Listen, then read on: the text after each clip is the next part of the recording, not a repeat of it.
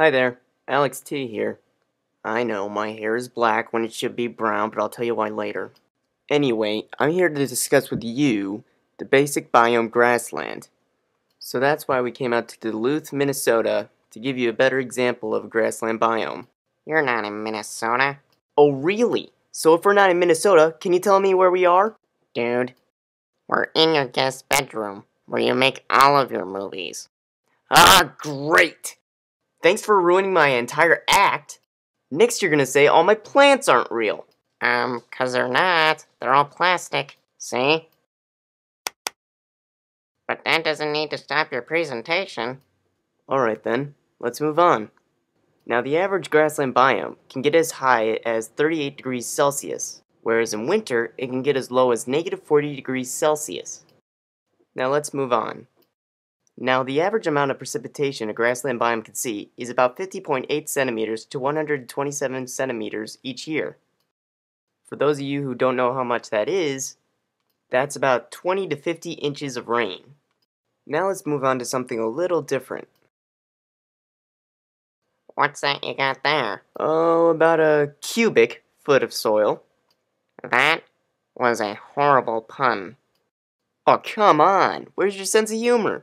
Gone with the rest of my hair. Killjoy. Anyway, grassland soil has very deep organic layers, and is very rich in nutrients too. This is really good for the plants. Speaking of which... Hey janitor, take a look at this. What is it? It's a lady's smock, one of the plants native to the grasslands. Grassland plants have deep roots that obtain moisture deep underground. The roots also keep the plant connected to the ground. This is good for when animals are grazing. Some plants have been known to survive winter by using the snow on top of them as insulation during the winter, and then using it as water when spring comes. Though some plants can survive winter, none of them would be able to survive in a tundra because of permafrost. Do you smell that? That was me. Oh, God, not that. I meant the plant.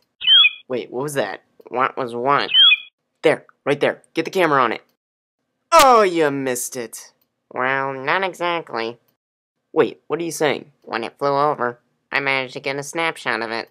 Okay, two things. One, where'd you get the camera? And two, how'd you even take a picture if you didn't even have it out? I'll tell you how later, but right now let's just look at it. Alright then.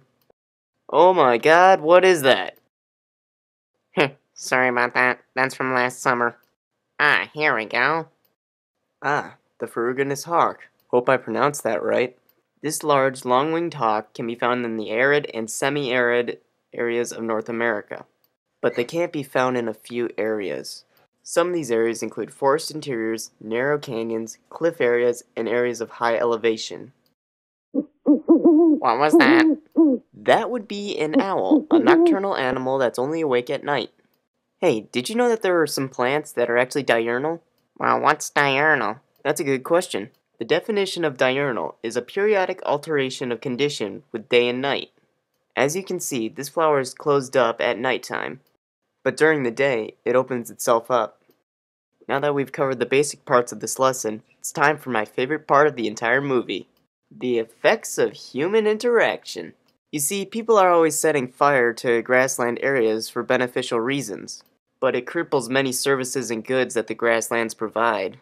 Some of these services include food supply for livestock, maintaining biodiversity, storing carbon, and a few other things. Easy, bunny. You already gave the lesson. You don't need to light anything up. Where'd you even get that thing anyway? You don't even tell me where you got a camera from, and now you're busting my chops about me pulling a flamethrower out of thin air? Well, is this even legal? I don't know, but it's fun. Maybe you should wait to get a permit till you... Too late! Fire in the hole!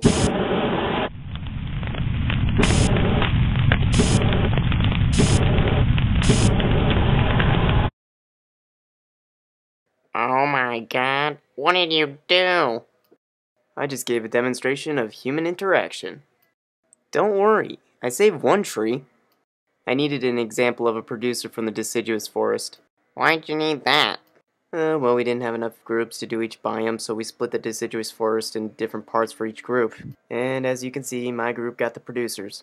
Anyway, this is a beech tree. I hope I said that correctly. It grows best in deep, rich, moist, well-drained soils. The average tree height is about 90 to 100 feet and can spread from 50 to 70 feet.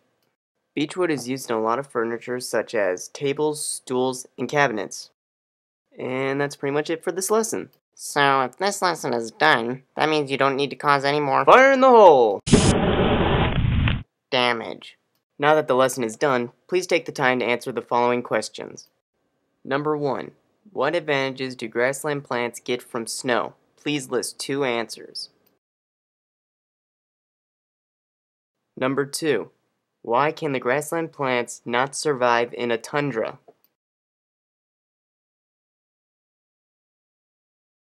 And number 3, I know these are taking too long, define diurnal and nocturnal.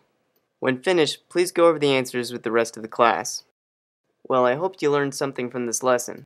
Number 1, take care of your environment. And number 2, playing with fire is awesome! Thank you for participating. Have fun cleaning this up, janitor. Nah, come on. Why is it that every time you guys make a mess, I have to clean it up?